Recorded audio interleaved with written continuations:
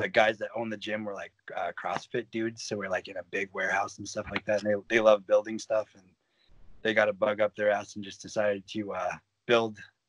Like they got some like plans for like a ring, and then built it out of chains and stuff. And yeah, it's pretty badass.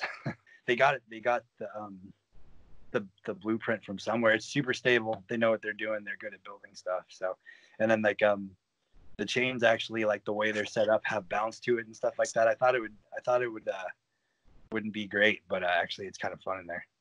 I don't know. I don't know who that is. Not on the interwebs and the comments enough, I guess, to know what's going on with that. But I get compared to anybody else with gray hair, so I'm assuming that's what's going on.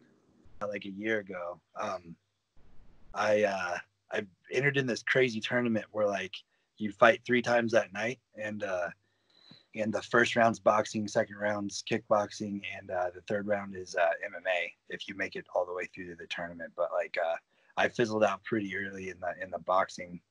It's the first boxing one I'd ever done, and I really like vastly underestimated the altitude, because it was way up in Colorado, and I had a lot more trouble with that than I thought I did. So it was a little frustrating. I thought I was, like I think a lot of the people had me and the guy that actually won the tournament kind of pegged to be the final ones in there, and I just fizzled out pretty quickly. So after that, like I had a couple other frustrating fights, and I think I needed some time off after that. I'm fighting Jason Witt at FAC on February 22nd. It's a really fun one for me to come back to because I took a year off.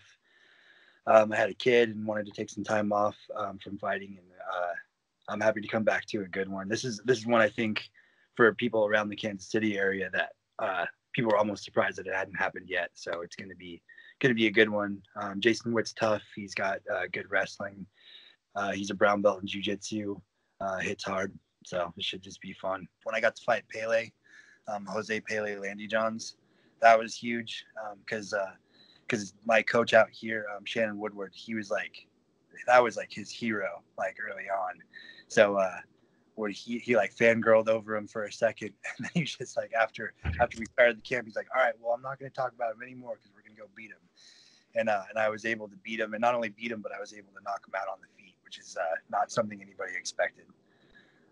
So that was a huge win for me in a big fight and a really cool experience.